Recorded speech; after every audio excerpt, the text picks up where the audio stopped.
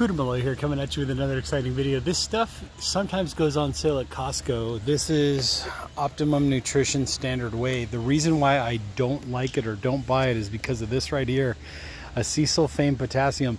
Go back in my video history and you'll see a video I did on this. It is extremely bad for a person's body.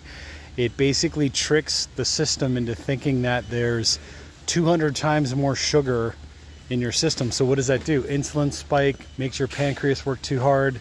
So that's why I don't buy this stuff. Anyways, hit that like button, follow me for more videos, hit that subscribe button. There's also some links to some pretty cool products in the description there down below.